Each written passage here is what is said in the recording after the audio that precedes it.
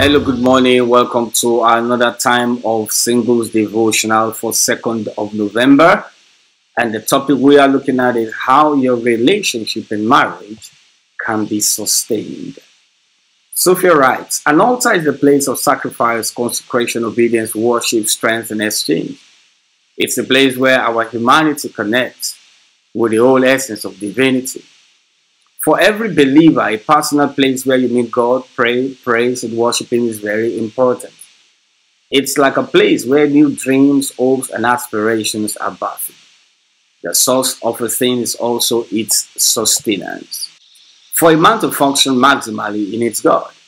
As a couple, family, the place of the family altar becomes a place of unity, a place where you come to drink. It's a place where, as a family, you all humble yourself and express yourself before God as children would.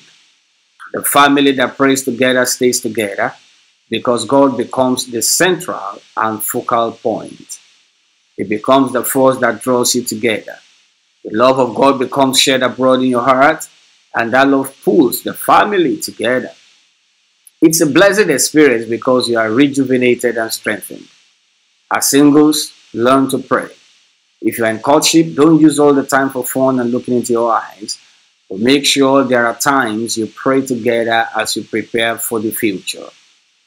Avoid praying together behind closed doors or having prayer vigils alone. That is setting up yourself for a downfall. Dunamis writes, over my few years in ministry, I've been in full-time ministry since 1997. I must have preached thousands of messages. At the time, I was preaching 4 times on a Sunday in 4 services for many years. That coupled with several meetings where I was invited to teach. And then, of course, over 1,000 daily devotionals I've written over the years with amazing freshness. There's one thing I cannot joke with, and that is my devotional life with God. It's my secret. The moment I joke with that, I'll dry up fast. So it is with you. As a believer, you have been programmed never to succeed on your own or in your own strength. You will always need God. This is one of the most important things that you need to know. You must have a place of renewal, or else the devil will sift you like a wheat. You must stop playing sentiments and politics with your destiny and make sure your relationship with God is intact. At the end of the day, you will know that men cannot make you. If they have their way, they will rather mar you. It's only God that can make a man. Psalm 127 verse 1 says, except the Lord build their house, they labor in vain that build it. Except the Lord keep the city, the watchman waketh, but in vain. Without God, your wisdom, your cognitive ability, intellectual prowess, oratory, dexterity will all come to naught. The place of the altar where you meet God daily is a must. What do you do at the altar? There are 3 major things you do when you go into His presence every day. Number 1, worship Him. Number 2, read His word. Number 3, pray. When you regiment this into your life, then favor and blessings will also be regimented into your life.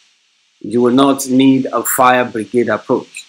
It is the place of your strength. This is what will protect you from the Delilahs of this world that want to truncate your destiny and gouge out your eyes. That is what will protect you from Jezebels of this world who are after your anointing and will offer their body to finish you. This is what will protect you from the strange women of this world who are bent on rupturing your destiny through free sex. Proverbs 2:16-17 says to deliver thee from the strange woman, even from the stranger which flattereth with her words, which forsaketh the guide of her youth, and forgetteth the covenant of her God. This is what will protect you from the Amnons of this world, who don't love you, but only love your body. They love you one moment, and when they get what they want, the love turns to a higher level of hatred. 2 Samuel 13:15 says, Amnon hated her exceedingly, so that the hatred wherewith he hated her was greater than the love wherewith he loved her. And Amnon said unto her, arise, be gone. This is what will keep you from evil and wicked men who have no regard for God. Proverbs 2:12, to deliver thee from the way of the evil man, from the man that speaketh froward things. Yes, this is what will help you avoid lifetime errors. It's your secret. Don't joke with it. Be consistent with it and watch your life make progress. Get busy with spiritual things. I pray for you this morning with the grace of God upon my life, that your eyes of understanding be open to comprehend this truth. Embrace it and walk in it. From this day, your strength is restored in Jesus' name. From this day, the eagle in you begins to fly again. So shall it be in the name of Jesus. Meditation for the day, James 5:16 message translation. Make this your common practice. Confess your sins to each other and pray for each other so that you can live together whole and healed. The prayer of a person living right with God is something powerful to be reckoned with. Prayer for the day number 1, Father, teach me and give me wisdom. Prayer number 2, my God, help me to build my family on a solid foundation of devotion. And number 3, prayer, I destroy every negative altar set against me in Jesus' name. Take time and pray those prayers. Now say this confession after me. Lord, I put you first place in my life, marriage and family. I honor you in our home. I will not joke with my family altar. I will build my relationship with you and prioritize it above order. I will not set myself up for the devil. I am kept from evil people and those who have no regard for God. The eyes of my understanding are enlightened in Jesus' name. Amen.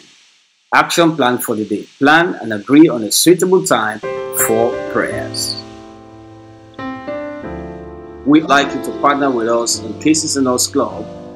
To do so, kindly use the banking information you see on the screen. And for international givings, please navigate to the URL you see on the screen at casesandos.com/give. God bless you as you do so.